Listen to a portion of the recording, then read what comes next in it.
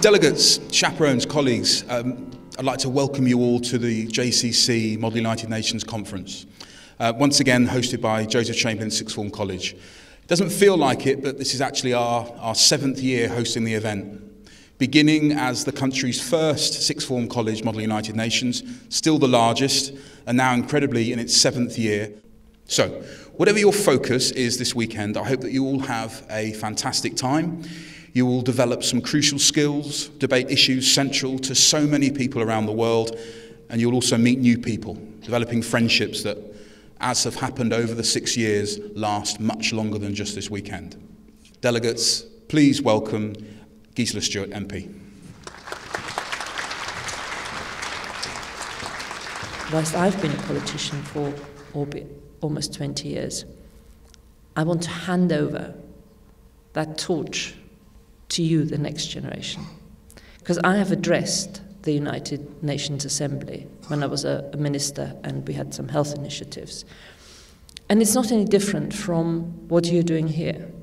It's a group of people coming together trying to negotiate an outcome, which is always going to be hard. So I wish you well. I hope you don't make the mistakes we have made. I have no doubt that you will come up with mistakes entirely of your own making. Never lose goodwill and good faith. Establish trust. And with that, you've got a good chance of making the world a better place. So it is at this moment that I would like to officially declare open the 2016 Model United Nations.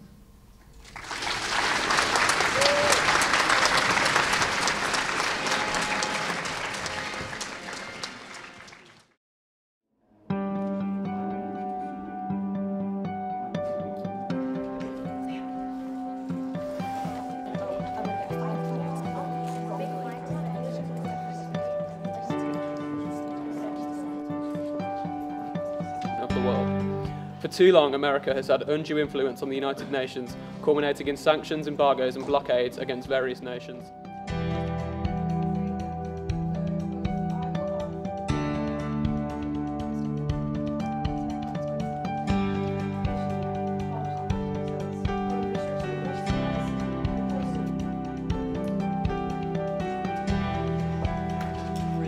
Question of preventing terrorist organisations from acquiring weapons of mass destruction.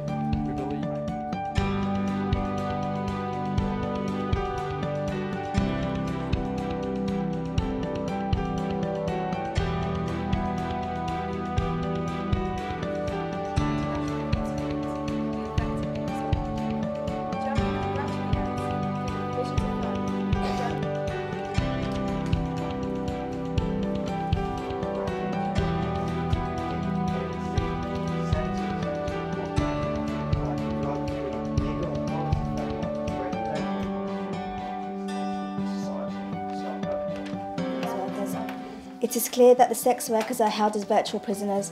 Secondly, prostitution inevitably involves the immoral treatment of others and the decriminalisation.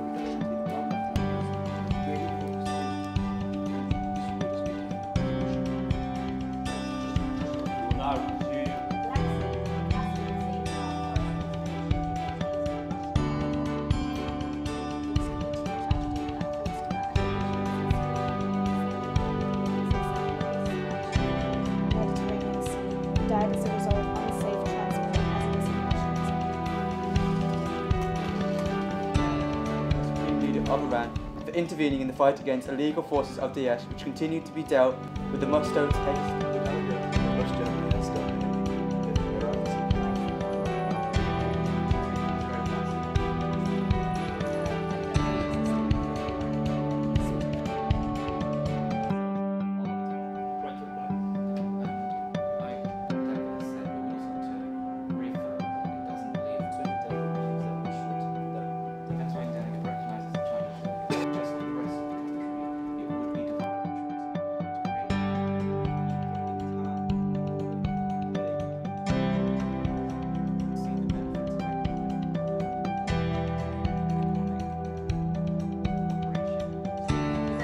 desire to uphold the freedoms of navigation. Can you hear me, Chairman? Yeah? given an hour and a half now to go into an unmoderated caucus, after which point China can deliver a statement in response to The conference was recommended by some of my colleagues at Franklin College where I work, and it seems to have developed a real good reputation over the last few years, and we're always looking for additional opportunities to offer to the students to enrich their experience beyond just the classroom, and I think it definitely does that, and I think it's good in terms of developing connections both with other students and connections with universities and things like that as well, and I think it makes them a bit more well-rounded, I think, in terms of it increases their interpersonal skills, and so I think it's comprehensively, I think it's a really good opportunity for them. It's the 7th time that my college have been to the MUN and my 5th time here as a chaperone. It is the highlight of my year, and the students tell me it's one of the best things they do in their entire 2 years at Sixth Form College. When the students come, they are, no matter how experienced they are in public speaking, they are nervous, they don't know what to expect. And the first day, as they clutch their resolutions and walk into the main hall, it's quite a challenge for them.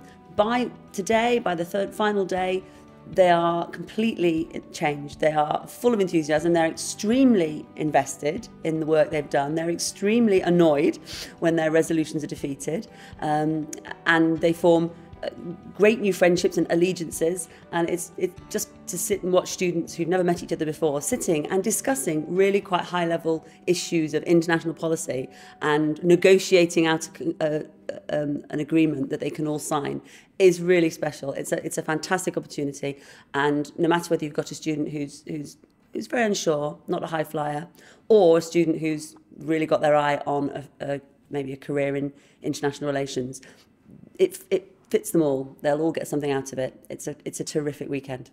So I'm in charge of the MUN Insider, a group of AS, A2 GCSE students.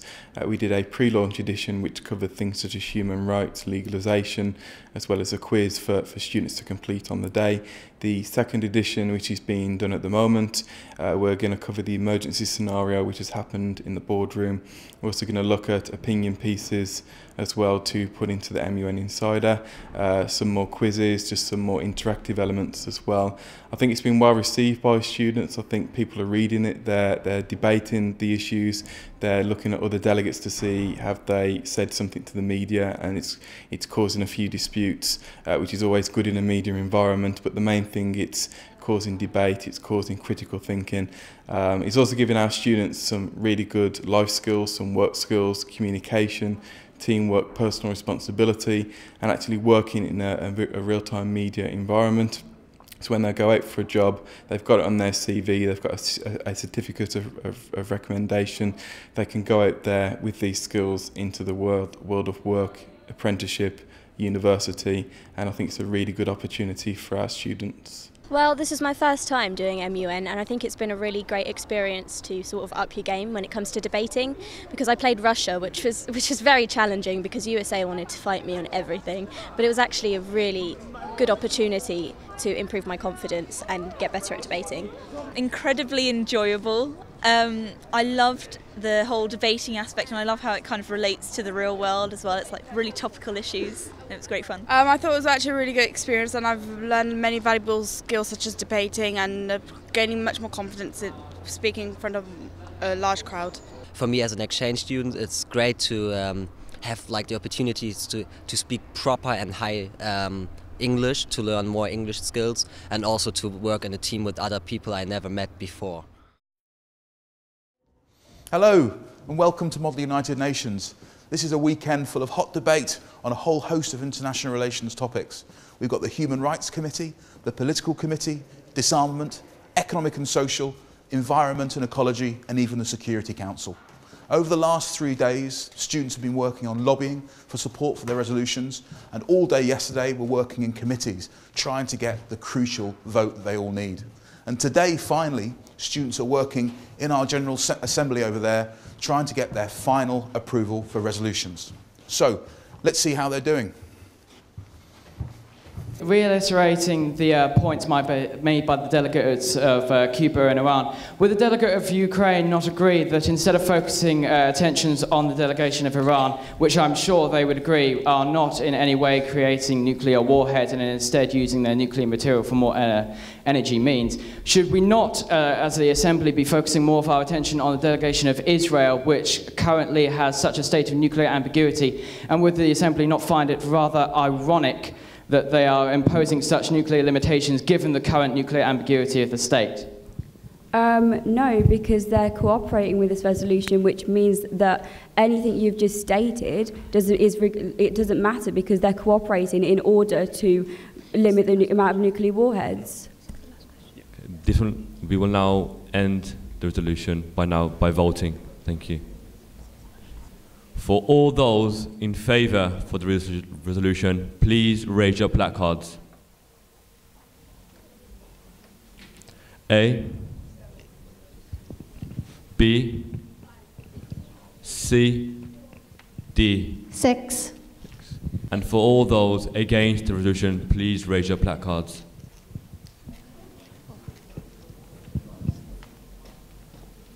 A, B, C, D. 4. Okay.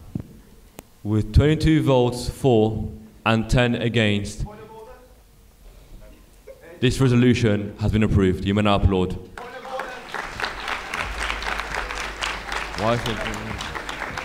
I think it's been a really interesting and educational experience where we've learnt different debating and speech skills throughout the committee debate level. Probably the first day it was a lot of adjusting and kind of getting into really beginning to feel the model UN, the UN, and then by the second day in the committees they've relished it, and then it all begins to make sense. So the policy statements and the resolutions.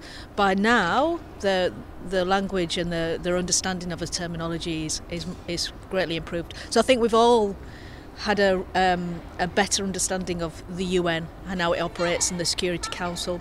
In that alone, that's a great lesson that they've learnt from the weekend. The Committee for Ecology and the Environment from Iraq will be addressing the question of the preservation of cultural heritage in the Middle East. Defining cultural heritage as the legacy of physical artifacts and intangible attributes of a group or society that are inherited from past generations, maintained in the present, and bestowed for the benefit of future generations.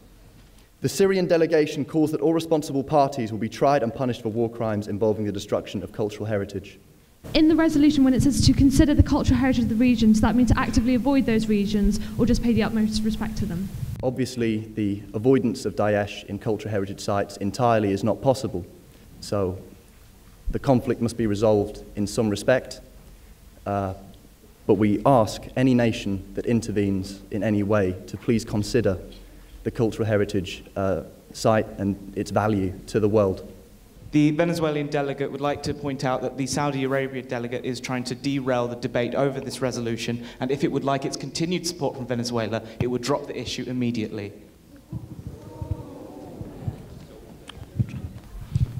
Pakistan would like to question why would the UN fund such a project when members and people in the delegates' countries are starving? Why would we focus on animals before our own people?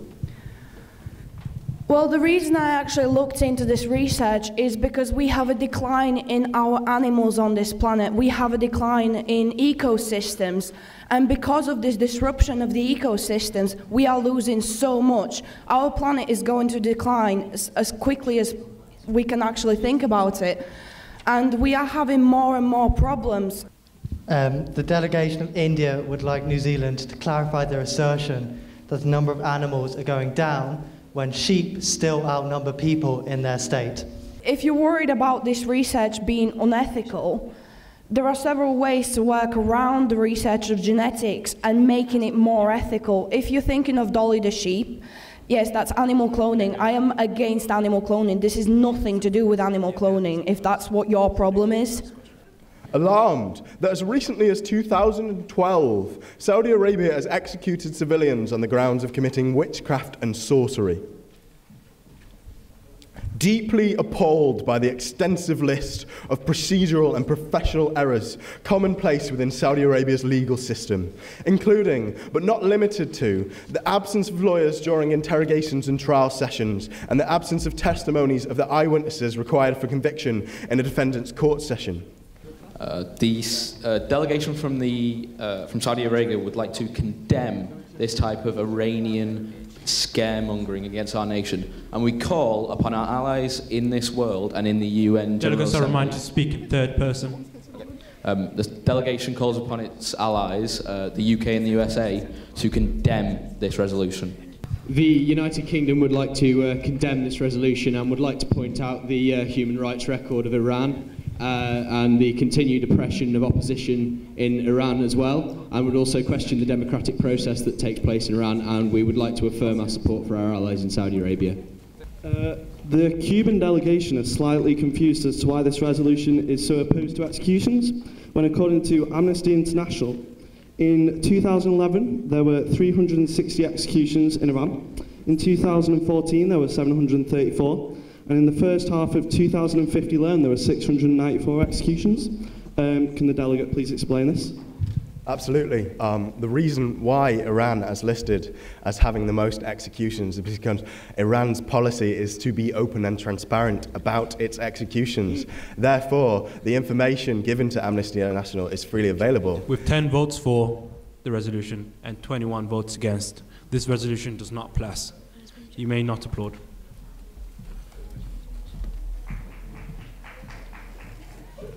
Which delegation was that? Saudi Arabia, you've been given a warning. Any further outbursts and you may be removed from the General Assembly. It is a valuable experience not only for the students, but it puts Joseph Chamberlain on the map. We're very, very proud of Joseph Chamberlain Sixth Form College. We're proud of what it does for the students. And we're proud of the advantages and the quality of education that the students achieve when they leave Joseph Chamberlain. But MUN is a particularly significant event for the students here.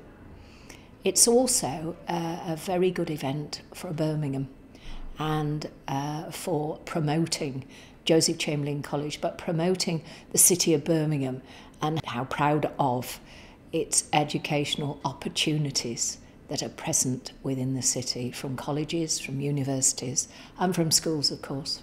Okay, delegates, it's been an honour looking after you this weekend. I'm now going to pass over to Artie to close our conference. Thank you, General Assembly.